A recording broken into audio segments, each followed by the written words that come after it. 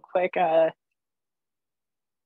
My name is Heather Mishlak, pronouns she, they, and I've been a part of the Little Shop family for a long time. So I'll chat a little bit about the beginning bit, but I want the rest of my team to go ahead and introduce themselves as well. Oh, should probably, there we go. Oh. Yeah, I'll go first. Olivia's here helping us with the computer on this side. So Sherry Bornhorst, I'm the teacher in residence with Little Shop of Physics, but I've been involved kind of off and on for the last 20 years. I was once an undergraduate intern with the program, then came back in different iterations and volunteered along the way, and now I'm back as teacher in residence. And next to me sharing my screen. Oh, is me. I'm Olivia Santiago. I'm the STEM engagement coordinator. I graduated from Colorado State University with my master's in forest sciences, and I was serendipitous enough to end up here at the Little Shop of Physics, and it's been really cool to learn about STEM engagement and just like all the amazing things you can do when you work with a community of people who are dedicated to the same thing. Just a quick question. Can you see us? Because from I turned from off our side. Okay, very good. I can turn it back off. No, I just thought for later that it's going to be important, but so okay, great. All right. That's awesome. And just to let you all know, we're a very informal group, and as was mentioned earlier, please feel free to ask us questions. We love questions, and we're all about sharing what we know. Adam Perlstein was not able to make it today, but he sends his best, and he is here in spirit. Yeah, just not feeling well. He was really bummed to miss. Yeah. All right. Let's see. There we go.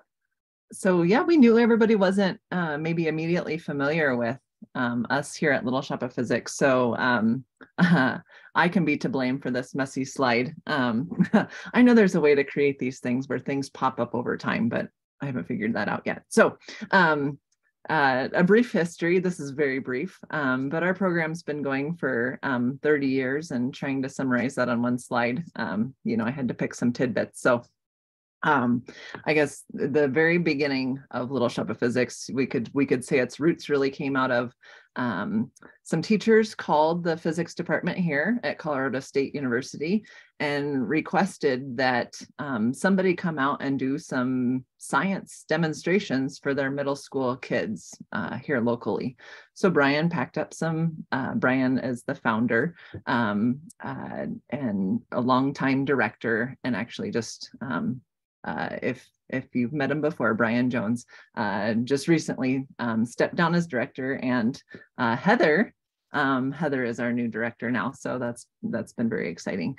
But that's jumping ahead to the end of the timeline, isn't it? So back to Brian at the beginning. He shows up at the school. He's in a big auditorium. He's doing science demonstration-y things to an auditorium full of middle schoolers, and they couldn't have been the least bit interested. It was note passing time. It was talk to your friend time, but it wasn't all that fun for them to be watching this guy in the middle of the auditorium do his science demonstrations. And so in kind of a last throwing up his hands like, this was awful, he said to the middle schoolers, do you guys just want to come play with the stuff I brought? And sure enough, they did. They wanted to come and play. And so he noticed, yeah, they don't want to watch me play. They want to play. And so he came back to CSU, and he was telling some SPS undergraduates about how terribly this had went until the kids got their hands on the experiments themselves. And so he encouraged them to build some hands-on projects so that he could do this again, but make it a program where kids got their hands on things. And so that's really the foundation of our Little Shop of Physics program. We travel around in a van full of hundreds of hands-on science experiments. We go to schools, we go to community centers, we go to events, we set them up. But the whole idea is that kids have their hands on the science and are doing the exploring themselves. Somewhere along the way, tie-dye shirts came along. Heather was there for the very first one. And we're kind of known for our bright tie-dye shirts. So maybe you've seen us in those before at AAPT or APS. But over the last 30 years, we've built strong connections with the local school district and the Native American Cultural Center here on campus. And I included that because one of our strongest partnerships is with the Pine Ridge Reservation in South Dakota. And we've been working together for over 20 years. And actually, they've made their own Little Shop of Physics model up on the reservation. So we work together, we build things together. They have their own set of experiments on the reservation. They travel around to schools on the reservation doing kind of the same thing. And it's been really neat. So they teach us things and we build things with them. And it's been pretty awesome to have this arm of us operating up there. And then most recently, we're expanding to a new campus in Denver, which Olivia actually works with. Yeah, just, you know, we jump on fun things when we're asked to, like workshops at AAPT and APS. And we were just at SPS Congress in DC. So again, short history, but the messiness down below is I wanted to show that having fun and is just interspersed through everything through the 30 years. Having fun and playing. I really should have said, like, keep playing. We just really, that's one of our values, that it's how you stay connected with your work. And then also, over the 30 years, we've been operating under many different grants, which have just forced us to pivot and do a different flavor of science outreach. And so I'd say we kind of the same model throughout the 30 years, but definitely it takes different form and functions depending on, the grant and the time and the need. So that was just meant to be quick and dirty, and like, if there's any questions at all, just please hop in at any time. Oh, there's a number of windows. I think it's okay. Yeah. So Heather, did you want to add anything, or does anybody have any questions or comments?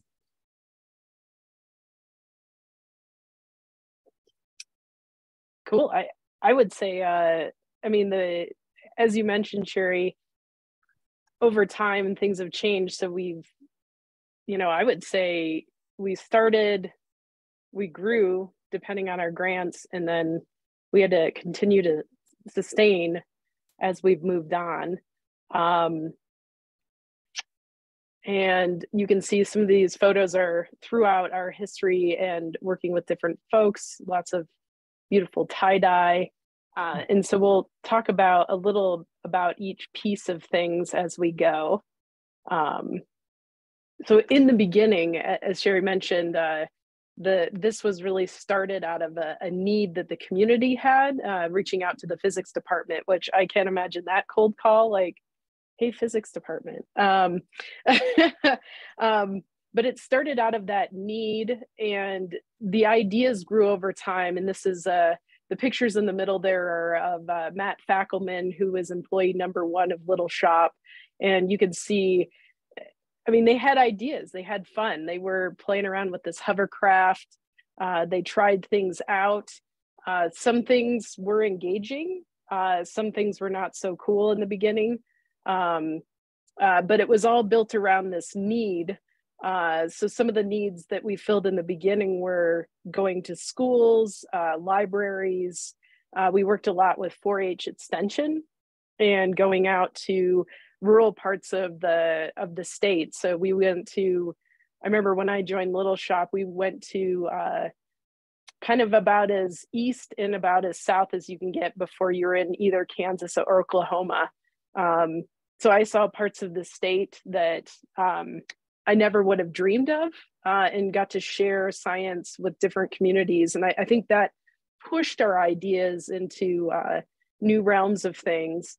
And the big idea, or the big thing around the ideas is this passion of science. So when I came on board, Brian has this passion that kind of sweeps you up into doing things. And I think this is a big part of what you need in the beginning, is this passion, because in the beginning, sometimes funding isn't readily available. And so you have to have something that fuels your fire, and also gets people excited and helps empower other people to want to create and do things. The last photo on there on the right, under passion, is the first picture of the first crew for what we call our big open house that we have once a year, the last Saturday in February. So this was February of 1997. This one was taken. So a lot of the folks in the beginning, and from this, we have a very strong alumni group that does, some of these folks in here return every year to be a part of our big events that we have. Yeah. Other things, Sherry or Olivia, yeah, I'll you just wanna... add on to that, though, that the reason why we're kind of known for this big open house event that we usually have every February, though not this next February, but we have like 10,000 visitors that come through our student center on campus, and we set up all of our things, and we have as many partners as we can grab a hold of, and they set up their things. So it's this epic event. And so we're known really regionally for that, but that started in really humble roots. We were asked to, I wasn't quite a part of the program yet, but Brian was asked to kind of set up some things following a physics bowl. Isn't that right, Heather? Yeah, so we were the halftime show, sort of like the comic relief for the high school students who were coming to compete in this big physics bowl kind of quiz competition. And it grew out of that. And when I came on board the year after the photo was taken, we knew open house initially was called Physics Bowl because that's what we were a part of. Yeah, so our big event, it wasn't necessarily like our idea at the beginning, but once the public started coming, along with just the high school physics students, we saw that, this is popular. People like this, and we're reaching a lot of people this way. So it very much was just organically, I'd say the whole program over time, very organically grown. And I think that's important, that, the ability to bend and flex and meet the needs of your population at the time have really lent well to our longevity. Yeah, and Claudia brings up a good point in the chat about how we broke the Guinness World Record for the most number of folks reached or engaged at one time. So we've done an event at our big baseball stadium. We did 3 different years. We saw 10,000 people at one shot. And this was a thing of like, we got called out of the blue it was somebody who knew us, who used to be a mascot here at CSU and was a mascot for our baseball team, and said, hey, I think Little Shop of Physics could help y'all with this big event you have in the stadium. And honestly, like Brian said, hey, this sounds like a cool thing, let's do it. And it really pushed us, and we did grow into this bigger thing. And what do we have? Like, do we have 100 basketball, Sherry? Oh, 150 leaf blowers, something like that. Yeah, a lot. Yeah, turns out when you want to do an event in a big, this is Coors Field where the Colorado Rockies play, everything has to just be made bigger and more of them to reach that whole crowd. So that was an epic day.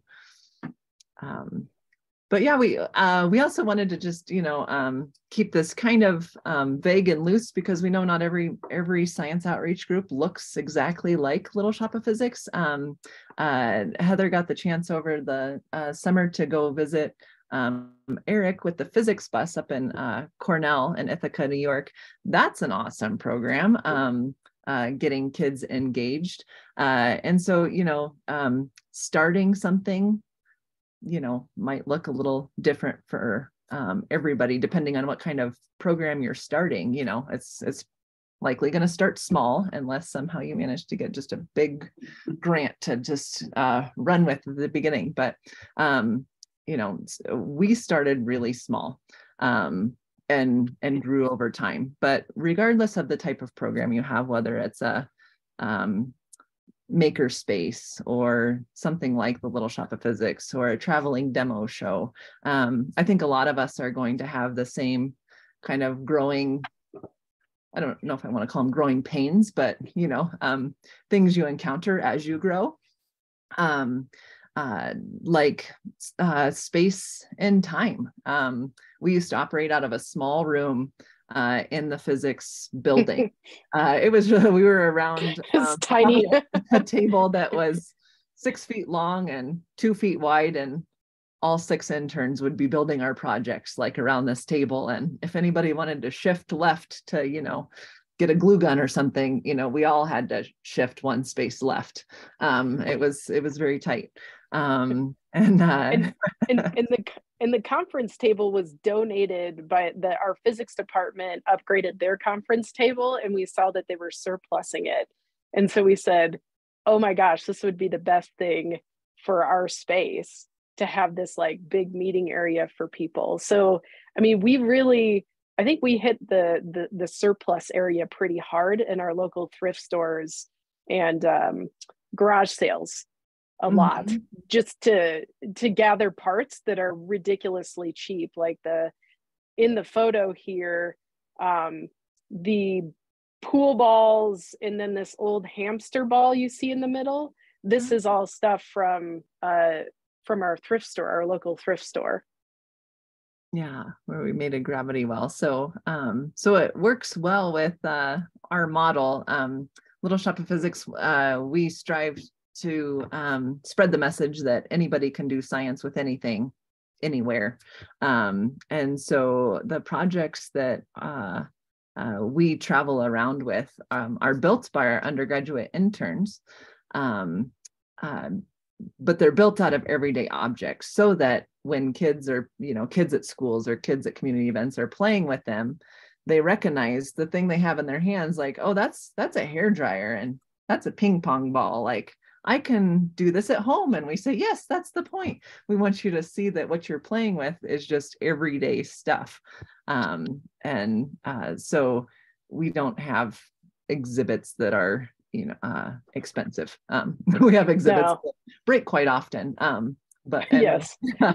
and Claudia asked a really great question, like how many folks do we have involved in the beginning? A lot of the people involved in Little Shop of Physics happened to be a part of the Society of Physics students, just because the rooms were next to each other. So it started off with just a handful of folks, so maybe 20 on the top end. And I would say over time, the regular interns that we have are probably, there's about 10 interns that we have that come in. Half of them are paid and half of them are unpaid. And then for our big events, we draw volunteers from, has been historically like from Brian Jones, our founder and director.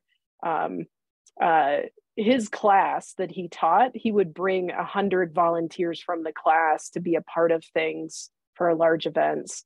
So it's kind of, it depends in, for the event, but I would say on a whole, maybe 10 undergraduates that we have in the shop. Does that sound right to you, Sherry and Olivia? Yeah, yeah. Yeah, I think that sounds reasonable. Yeah, 10 on a regular basis. And we found ways to tap into, like you mentioned, volunteers, like from Brian's, he teaches a class and they get a little bit of extra credit if they come and help work the open house. Or there's communities on campus where we can say, we're running this event, can we get volunteers? And so it's these undergraduates on campus that are service minded that, oh yeah, that sounds great, I'll sign up for that. And so, yeah, really trying to find any means possible to get people to work for free is really, just makes the program possible, and it makes us able to do big things. Oh, okay. There's a question: when you recruit undergrads on campus for these events, what sort of training do you do, if any? So honestly, when we first bring in undergraduates, initially the model has been folks wander in, and usually we only get like 1 or 2 new people at a shot. So we bring them in, we give them a quick tour of the shop to show them where kind of the layout of the land is. And then we give them a project to fix. And we sit them next to like one of our senior interns who, maybe somebody who is good with guiding other people through things. And so a lot of what the undergraduates learn is from other folks. So it's the model of learning through like watching and seeing what people do. So with some people, I think it's a little more intuitive. Others, you gently guide them and give them a little more training in areas. I know when I started, I was terrified of some of the power tools like table saws and routers. And one of the first projects Brian had me build was with a table saw. So right out the gate, he was teaching me how to use these things in a safe way. So we do, I would say it is, sometimes it could be people intensive as far as staff goes. Currently, we have 4 to 5 staff members who are there to kind of help make things go on a day where it's our build it days and our repair days. Did that answer? Oh yeah, I was just going to add on that, like, we like that we're like a 0 entry level, like you don't have to have skills when you come to us. Like, we will teach you things, we're just glad you're here. And feedback from our interns has been really positive. We have a couple that are physics majors, and one said, like, the thing that drew me to Little Shop was I showed up 2 minutes in, Heather had me fixing something. And compared to some other programs that could be involved in on campus, like engineering challenges sort of things, they said, like, as a freshman, sophomore, junior, you just really like watch, and then your senior year you actually get to participate. And they're like, Little Shop couldn't be like more 180 from that. Like, I was there 2 minutes later, they're saying fix this. So they loved that they were just thrown in and like got to get their hands on stuff right away. And it looks like, and I don't know if you see the window when I look at my chat, so I'm a little paranoid to leave it up too long. But there's a question, thoughts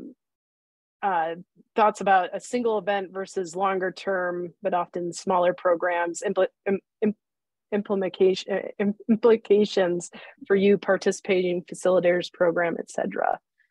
I would say a lot of this, like what we did, starts with you try something like a single event. So you go out to a school and you see how it goes and you see how that's received. And a lot of what we do is we call it engagement, because it means we go out, we see what the people want and what the needs are. And then in return, they're teaching us something about themselves, but also like the community needs and what they're learning. I don't know if that's kind of in the, yeah, and Claudia brings up a good point. It depends what your goals are. I would say for us, like part of our sustaining model is we try different things and we try different partners and we see what works. So like some of the big events has been awesome, and some of the big events we've done have been like it was awesome and I'd never want to do that again. That's fair. Yeah.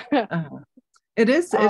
It's surprising the impact of a one-time thing. Like so we definitely have places where we have these long-standing relationships, like I mentioned with Pine Ridge in South Dakota, but we've worked with many reservations and have many long-standing relationships.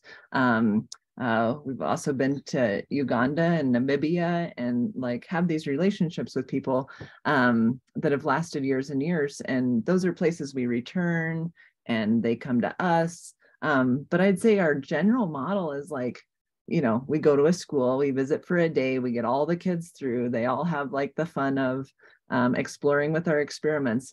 And you'd like, you kind of think, well, that didn't really build a strong relationship, except for every time I'm in this shirt and out around Fort Collins, I get stopped by somebody, you know, ages like still in school, still in K-12, all the way up to, you know, like age 50. And they're maybe not 50, I guess it's only been going 30 years, but 45, you know, some as old as me. I remember when Little Shop came to my school 30 years ago, and that one day stuck with them so much, like, and that's pretty powerful. Like, I just love that about our program, that I've never had somebody stop me and say, I had this really negative experience. It's always positive, and it's because, you know, for that one day, like we let them free explore and they got to see themselves as a scientist. And I think that just, yeah, that retains in your long-term memory. It must.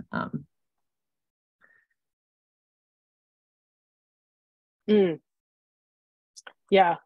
And Claudia brings up a good point in the chat, just that building and retaining model. And just to chat like quickly about some of the things on here. So at the top of the screen, Chris in the green tie-dye, and then we have Magna in the blue shirt. So Magna is from the Science Circus in Norway, and Chris is, he had his own outreach in Chicago area. He's a retired high school teacher. So we partner with other folks who've done other things, and they come out and keep things fresh. So Chris and Magna came out, and Magna built this thing in like this rocket launcher in like 20 minutes, and this sassy pressurized rocket launcher that kids were designing rockets and launching them. And that's been a great partnership over the years. Oh, and Boris asked a question about exchanging with different countries in Africa and what was the impact. We were just talking about this the other day. So two of the places that we've visited, I would say Namibia more often. Uganda, we got to go once, and we're hoping to go back to Uganda. So in Namibia, we worked with a gold mining company. And if you're gonna get funding from somebody, a gold mine is a good place to go, because they've got money. But the neat thing about that piece of things is Namibia, like, first of all, it's a very amazing place to go visit. It's a very gentle way, like they call it Africa for beginners. It's a nice entry point to go and do work with. But the B2 Gold Mine, they have a facility where they're set up to do education and give back to the community as a part of their corporate responsibility. And because of that, like, we went there first, I think in the year for the t-shirt I'm wearing. So 2015 is the first year we went to Namibia, and we have been back 3 times since. And we just shipped them a box of stuff last week because they're still interested in maintaining this relationship.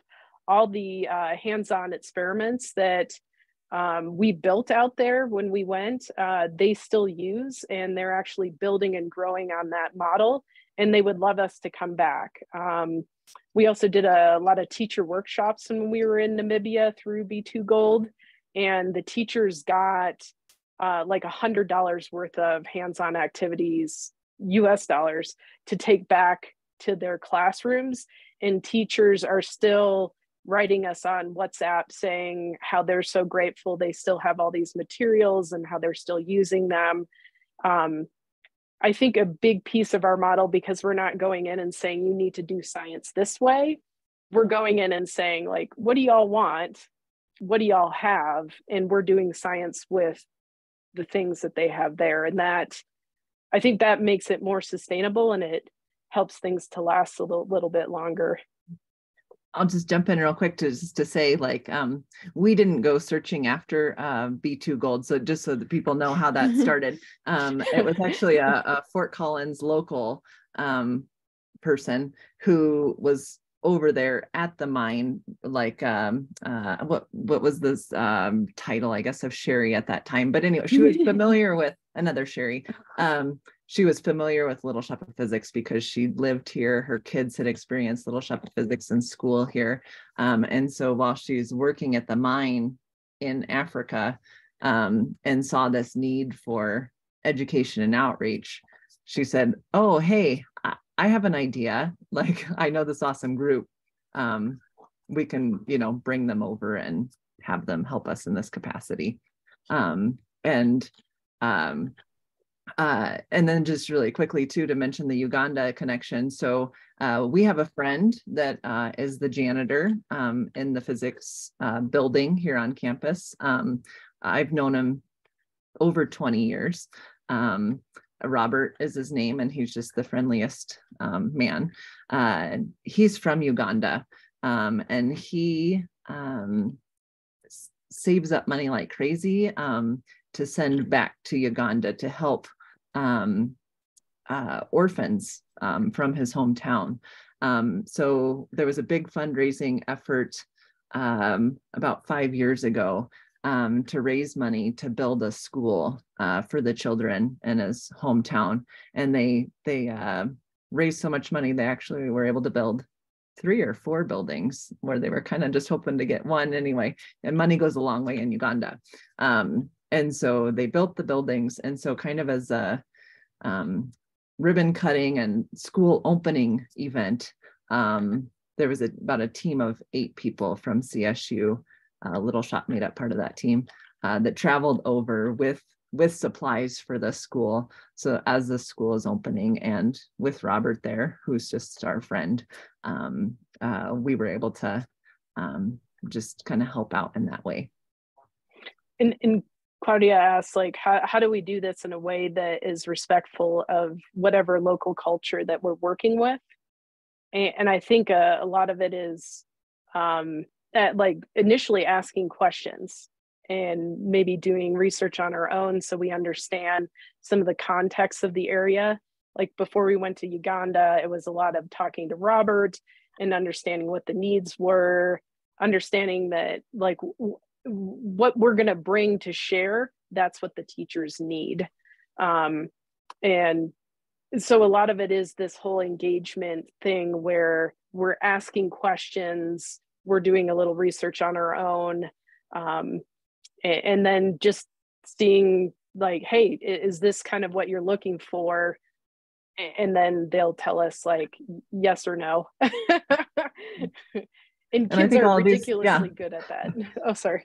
Oh, when they're naturally born out of relationships you already have, which is what was for us. It was just, we had a relationship with the Native American Cultural Center on campus, and they were the first ones to get us up to Pine Ridge. And then we meet, and, it clicked and it stuck, and, and we learned from them and they learned from us. And we make sure that both sides see it as a, this is a relationship. Like, we brought you stuff, but we're expecting like you to teach us something or show us something cool, like, you know, we get just as much out of that as they do. But yeah, it's, I'd say all of these just really born out of relationships with people that we had already. And then I want to mention this picture in the bottom left. Little Shop of Physics has kind of this new model where we'll still go to schools, but we're also going to kind of underrepresented populations in Fort Collins.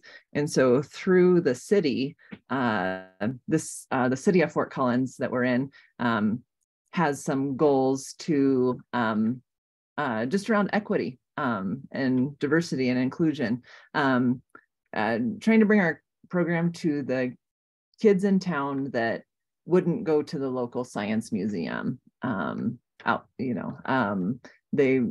They wouldn't get this experience otherwise. And so we wrote a grant through a local foundation, and they funded us to take our program to set up on the streets in some of the mobile home parks in town. So I'd say it's still our same program. We're just trying to meet another need and partnering with the city who has the same goals that we do. And what's really cool is that like our newest hire, Olivia, speaks Spanish. We've tried for years to find somebody who like understands the science but speaks Spanish so that we can reach more kids. And Olivia's been great at that. And she's young and she knows how to use like the Instagram and things. So you know, we can just reach more people when we have a more diverse crew ourselves. Yeah, and one of the questions that came up in the chat, oh, sorry, jumping the gun a little bit. Oh boy, there we go. Was how is B2 Gold regarded in the community? From what I saw, they were regarded well because they really give back to the whole community, the communities that they're in and the communities that they're impacting, and also their mission is to employ all the local people. So they come in with a crew of people who initially maybe is not from Namibia, but then they are replacing them with people who are local. So that felt good. I mean, they're still a gold mining company and they do the things that they do. So.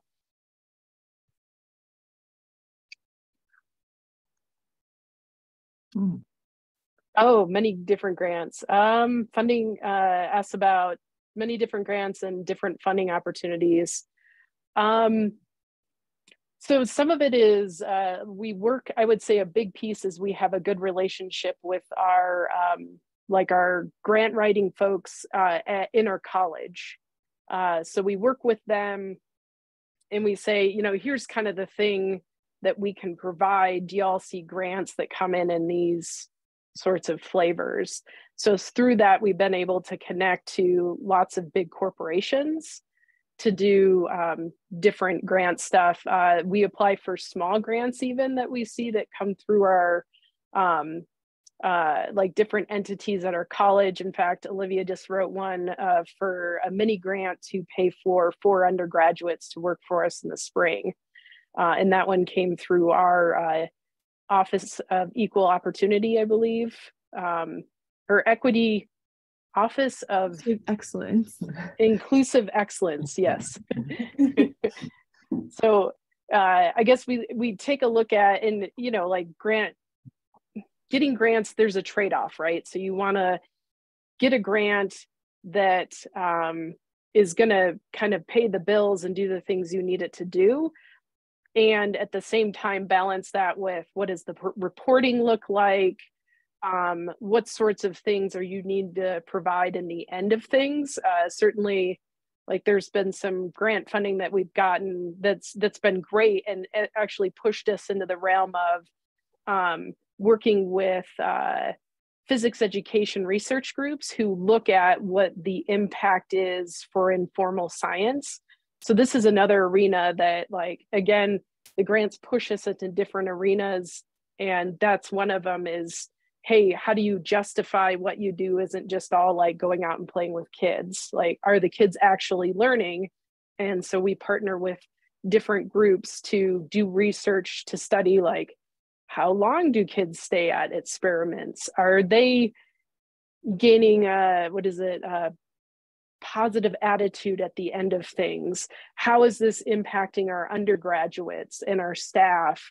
And how is that over years, looking back? So I know, like, Brian, not to call out names, but Brian Stanley, who's on the call, is one of the folks that we've worked with in evaluating groups like ourselves.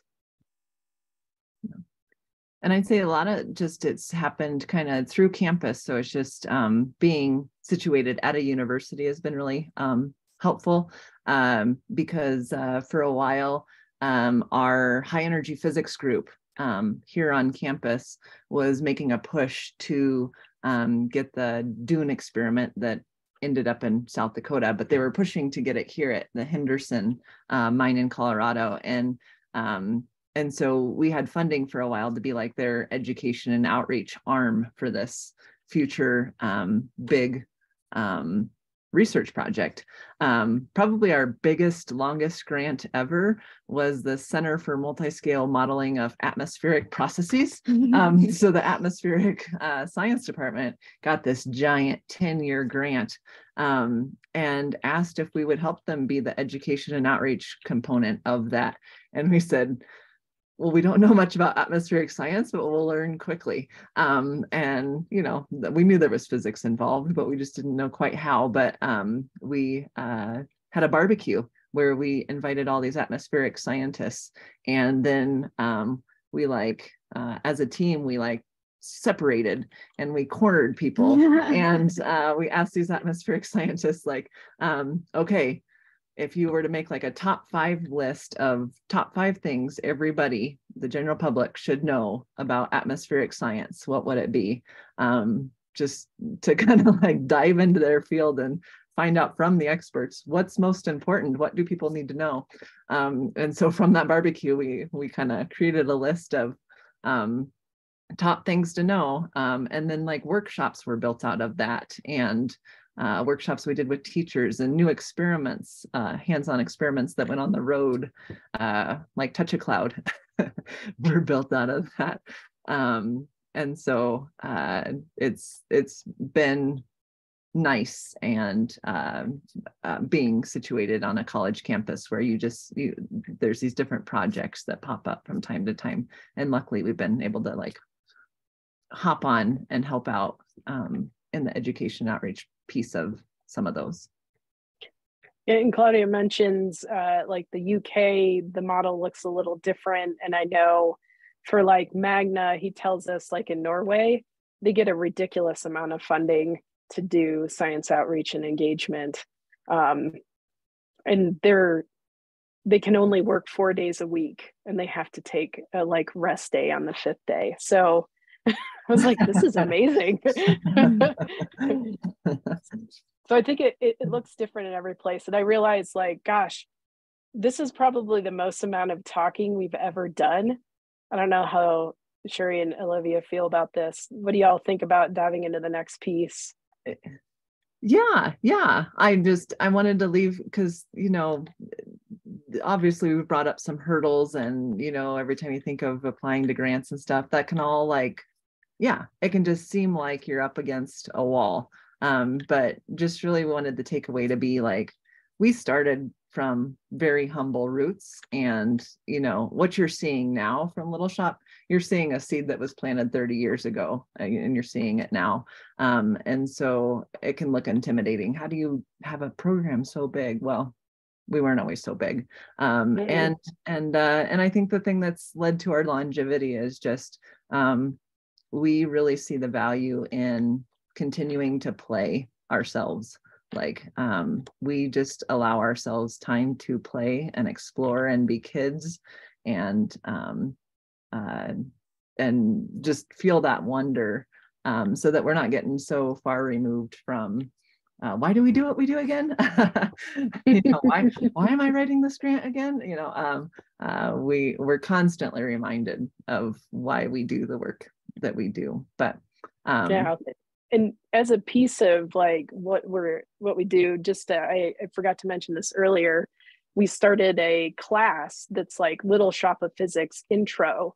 So this was intended for incoming freshmen, although I have folks that are at different grade levels or different levels at the university who are taking it. But it's a good way to get them in the door for credit. So it's, again, a different model just to like, hey, try this out. And then we don't have to pay them. And then they get credit to come do this thing and be a part of this thing. And then maybe they get hooked and want to stay with us. Yeah, that's a great piece that we kind of hinted on earlier. Like, so some of our interns are paid. Some of them are here for like credit. And some just need volunteer hours for like their future teachers, and they have to accumulate so many volunteer hours with the educational something. And so, we'll take all of them, right? And some just want to volunteer because it's a fun place to be. Yeah, thinking about different ways you can tap into people.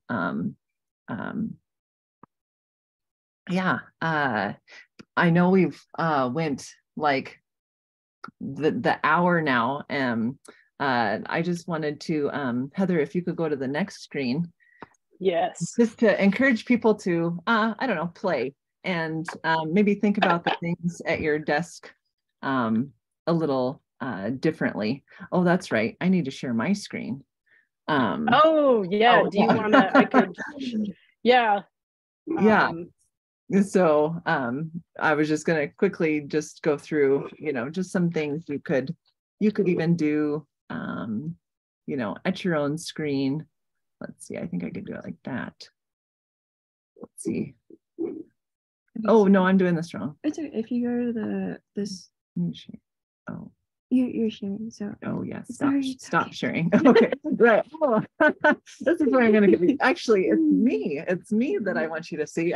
So I don't need to share a screen. I need to just use this one. So I think I have to drink a little bit more. But have you seen this where like I just can't drink a pop without like getting it to that level anymore? So it's like a fun center of mass. So you've got to drink it down far enough. But then because it has this little ridge right there, once you've got the liquid inside at the right level, you can balance it like that. I don't know. It's just fun and surprising. You can take two pencils and like look through them. And if you squeeze them together, it can work like a diffraction grating. So you can like look out the window and you'll notice like little bands of light, super fun. Had a glass of water and like, there's the arrows, but if I back up, they flip. Like, cool. Arrows going to the right. Now they're going to the left. So lots of stuff you can do with a glass of water. Just last week, we were playing around with this colorful gaffer tape and like shining a green, my laser might have went dead. This is a green laser and shining it on the different colors of gaffer tape. Oh, darn it. I knew it was weak, but it was neat to see the reflection of the light would come off as different colors, but then as it reflected onto a white board, it was actually still green, which blew my mind. Yeah. So that was crazy. And, so often we're just like with the things in front of us playing, and then that gets born into a project or an activity. And I know some people are saying like, thanks had to go. We can stay. We can, it looks like there's like 5 of us now. So we can stay and answer any questions, or if you want to play, if you have ideas, want to help out in any way we can.